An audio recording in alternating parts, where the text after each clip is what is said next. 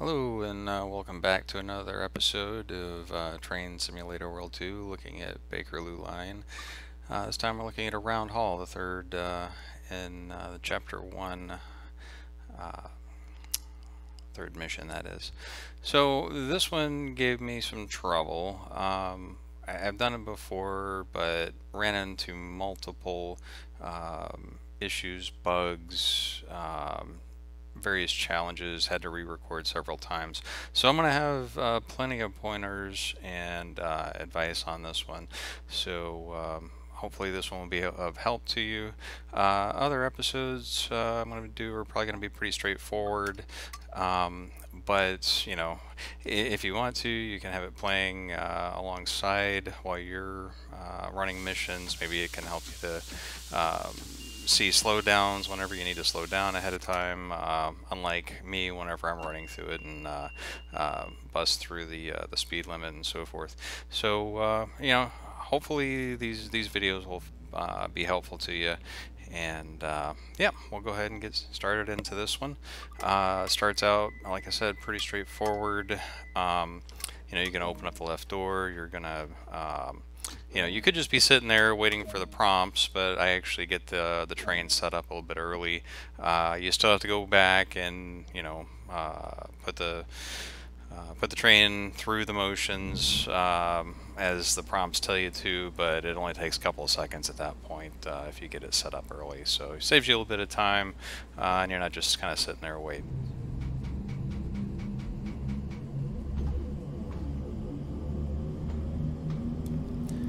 So this is the first bit of advice that I have for you. You can see it's raining outside, and that's going to have an effect on your traction. This switch I just flipped, that's going to help you out quite a bit. It's going to prevent your wheels from slipping as you accelerate in the rain or the snow. This will apply to multiple levels on this line. I haven't gone through every single level yet, but I know there was at least one where it was entirely or almost entirely underground, and I was getting wheel slippage the entire time, and then I popped out at the end. And sure enough, it was raining outside, so that variable I assume applied indoors for some reason globally, which caused my wheels to slip. So if you use that switch, that should help you out quite a bit. You don't have to ease into the acceleration. It'll moderate that for you.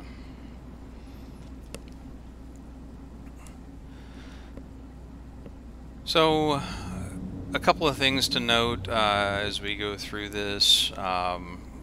More or less, this mission is you run down to the end of the tracks, you stop, you get into the other end of the train, and then you drive back, essentially.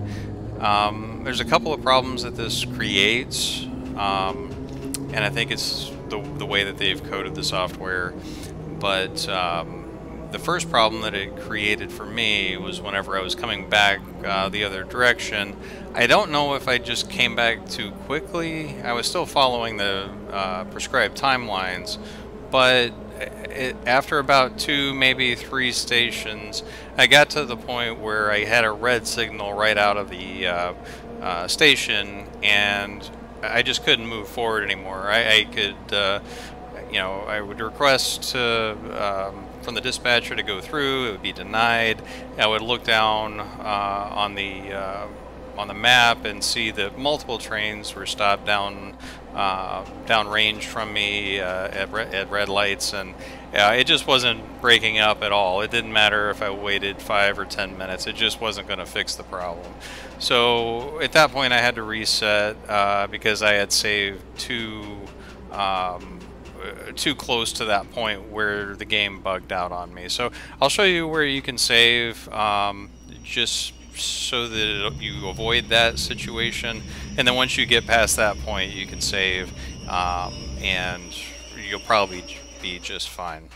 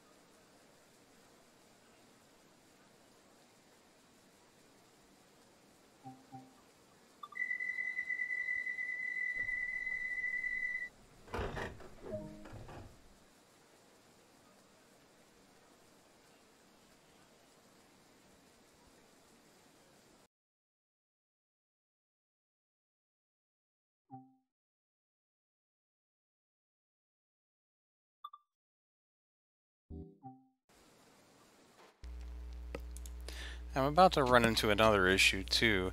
As soon as the doors close and I start to move again, I'm going to notice that the brakes seem to be still at least partially set.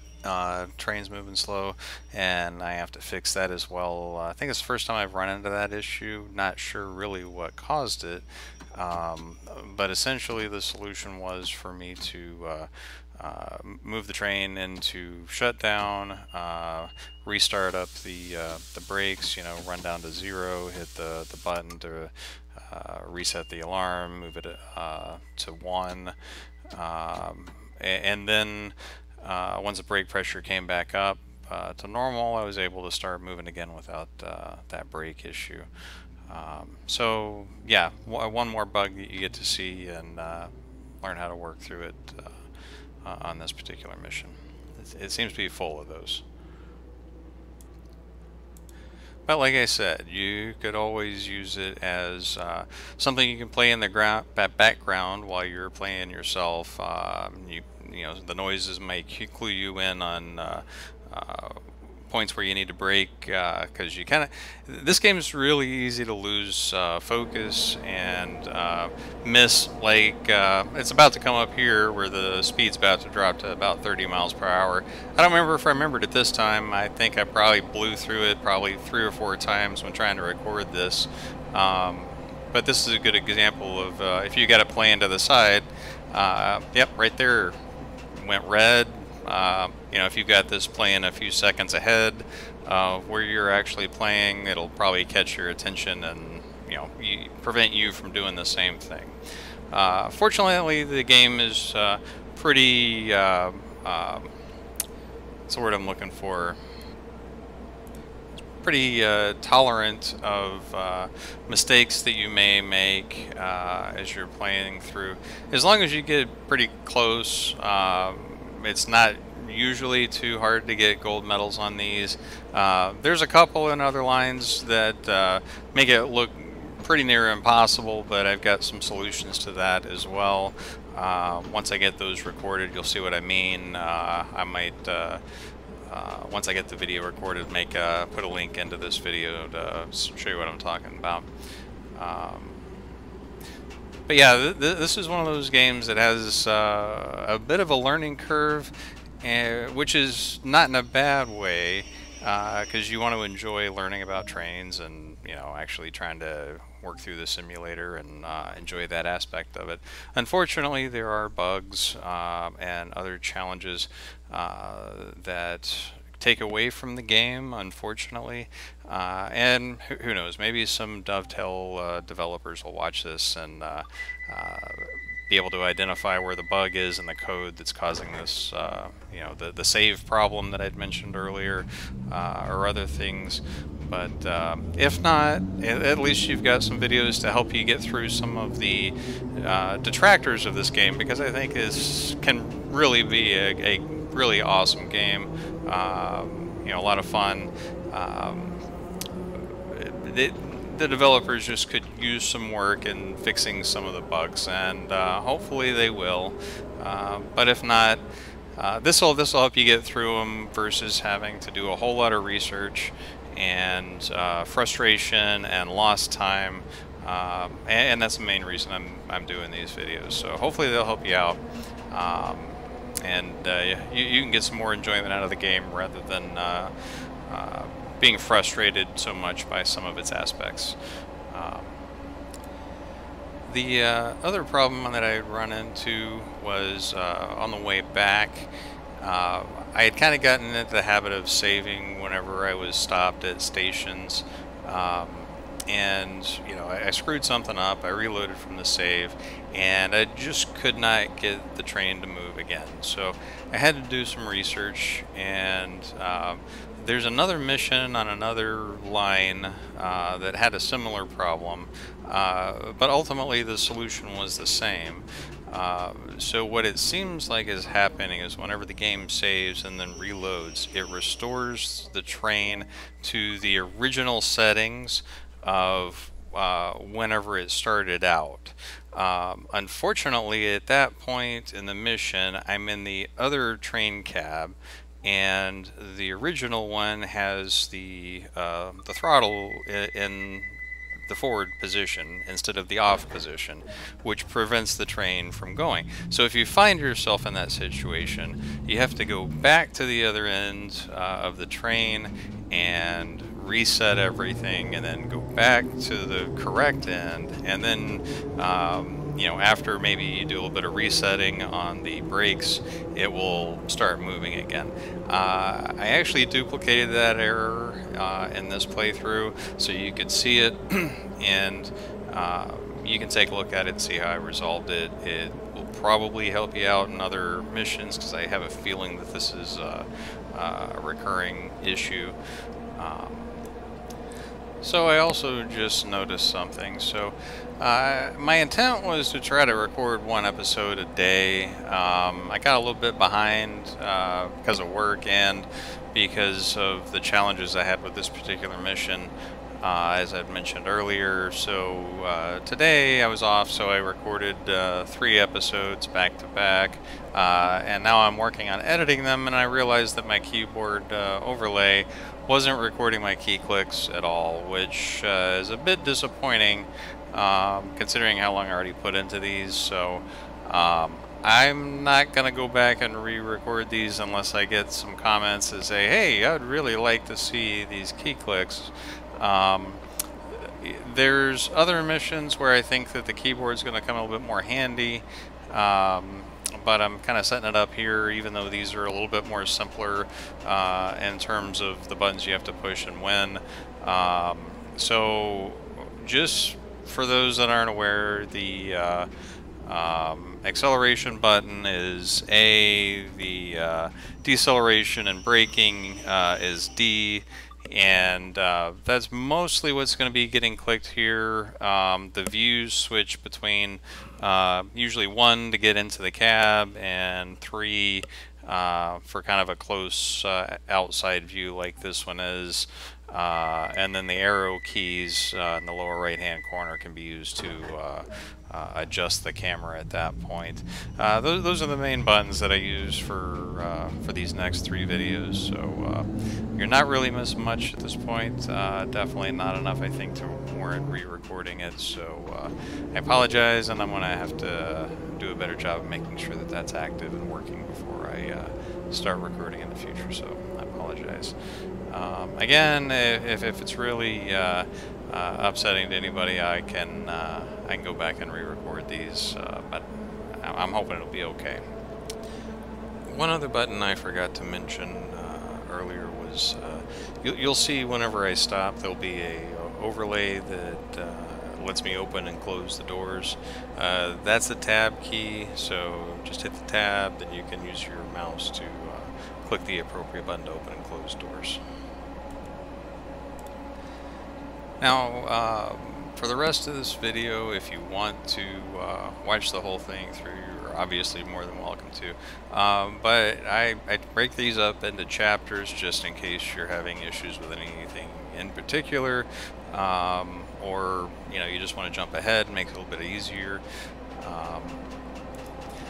Eventually we're going to get to the end of this line at Harrow and Wealdstone. If you want to skip ahead, I'll have a bookmark in the video. So once we get to that point, I'll show you the trick to get real to the other end of the train real quick. I think this is going to come in handy into a lot of missions, rather than having to spend literally 1-2 minutes just sitting there trying to run from one end of the train to the other. It's a shortcut. Yeah, I don't think that it is very well documented at all. I found it in one of the forums I was reading, and ever since I found that, it's been very, very helpful. I did run into a problem with it on one of the other missions, but once I get to that mission, I'll definitely point that one out to save some folks a lot of grief and having to reset a multi-hour mission. So at this point, I don't have a whole lot of comments until we get to the end of the line and turn around. So just enjoy the rest of the ride. Like I said, feel free to jump forward to that section if you'd like to, based on the chapters I've got inserted. And then I'll have more commentary at that point.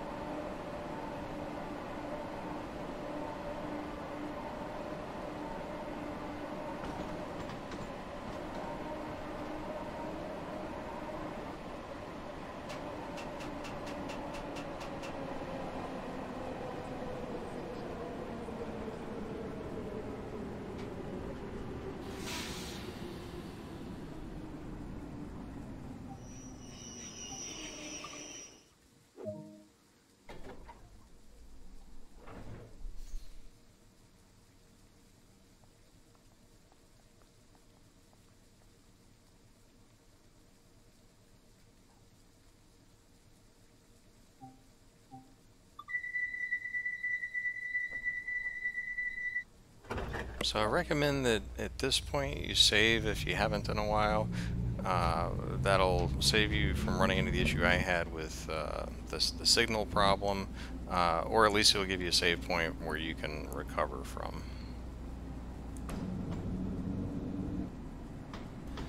Alright, so we've reached the end of the line effectively. We're going to be going pretty slow here. I think it's around under 10 miles per hour until we reach this barricade, and then we're going to shut down the train and head to the other end and essentially rerun this whole thing in the opposite direction. This is a bit time consuming, but you want to make sure you do it fairly quickly, because if you don't, you're going to end up behind the power curve on getting to the stations on time, and that's just going to compound over time and could prevent you from getting a gold medal on this. And like I said, this one's pretty time consuming, so you don't want to necessarily have to do this one over again. We're going to talk you through this and show you a tip that should help.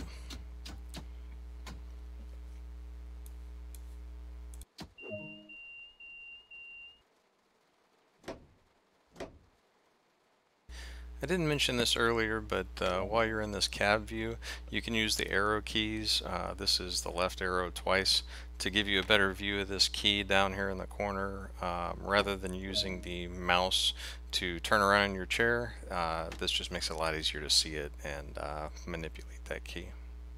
So now at this point, while you're sitting in that chair, you can hit the control and minus key together, and it will instantly transport you into the engineer's chair in the other opposite end of the train, rather than running through the train and opening all the doors, or opening the doors, running outside the train all the way down the length of it.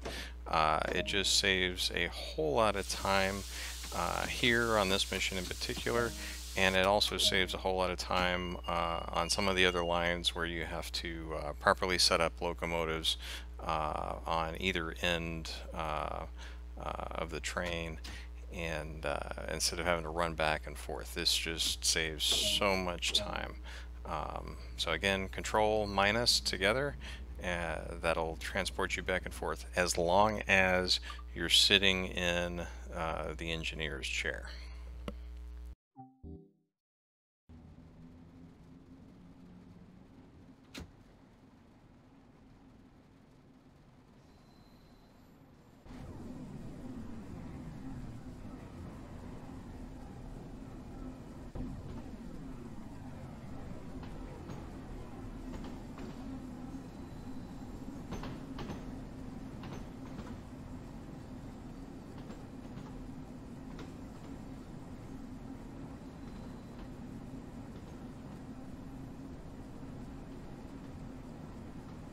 Again, at this point, if you saved before your turnaround, I would again recommend you don't save again until you get, I think it was either 2 or 3 stations down the line, where I ran into that signaling problem that just wouldn't undo itself.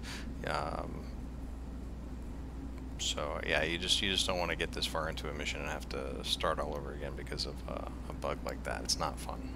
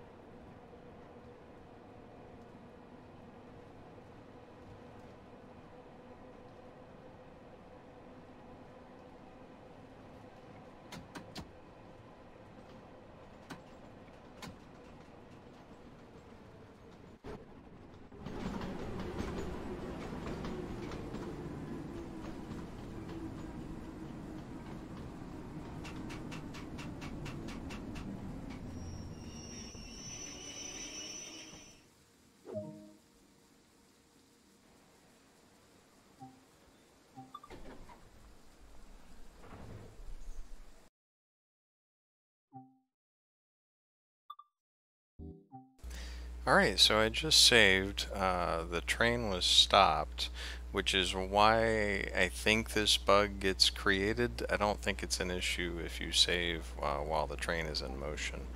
And I'm going to actually pop out to the main menu and um, reload, and you'll see that once I try to get started, that I'm not going to be able to move.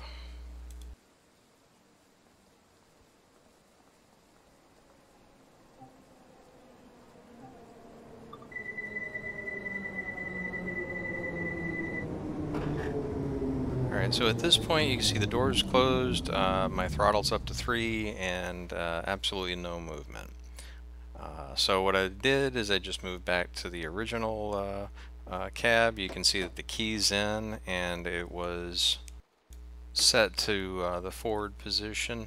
So I moved it to the off position and removed the key.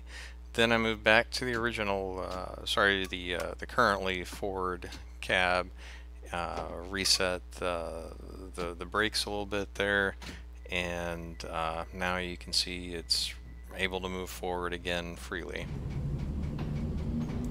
So that's how you fix that. It doesn't take too long if you know what the problem is.